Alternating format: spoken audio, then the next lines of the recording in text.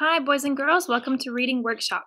Today we're going to do a short, quick lesson, but you will need your journal and a pencil.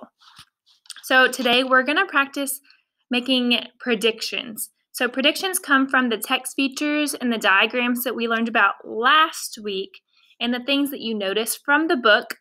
And today we are going to look at this book cover and we're going to think about predictions.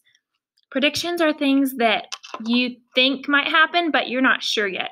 So today we're going to make predictions on what you think is going to happen in this story, and we're going to read the story tomorrow. So the title is called Day and Night. So that should make you think, what is it about? It's about daytime and nighttime.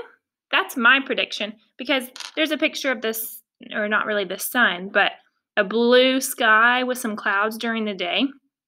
And then it shows a moon and it's darker at night.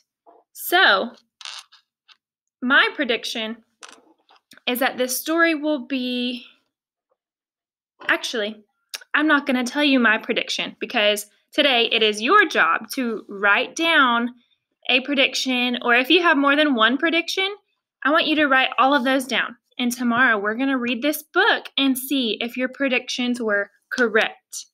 Okay, so write down at least one. You can write down more if you think of more ideas that the book could be about, but at least write down one so we can see if your prediction is correct.